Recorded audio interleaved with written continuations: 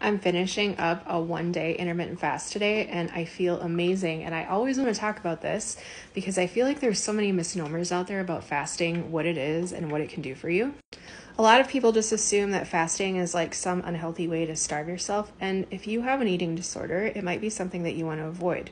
But fasting has also been practiced by all humans everywhere since the beginning of human history, either intentionally for spiritual reasons or unintentionally because of the ebb and flow of food over the course of the year.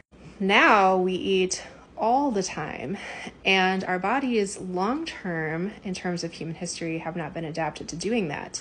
We're also eating a lot more processed foods, and those are foods that our body does not know how to process well. These foods lead to inflammation and things like blood sugar issues and insulin resistance. The best thing that I personally know and have researched and found to work to help to long-term address all of the concerns of aging, as well as insulin and blood sugar issues, is intermittent fasting. I've been reading this amazing book called The Great Cholesterol Myth, and these doctors in here are talking about all the different studies that have been done on cholesterol and how actually our insulin levels are a much greater indication of future problems with heart disease, cancer, diabetes, obviously, than anything. And so it's helped me to recommit myself to a regular fasting practice to help to give the body a chance to rest, to recover, to go into autophagy, which is when the body starts to self-clean.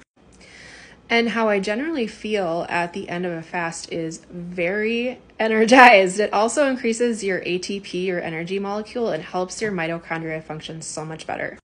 There's a specific intermittent fasting protocol that I've used for the last 8.5 years that is much easier to do than straight up fasting because you support your body with botanicals that aid the body in getting rid of the products of its cleaning process while you're fasting, and also helps to keep your blood sugar steady as you're doing this. So if you're interested about that, you can DM me and I can shoot you the info.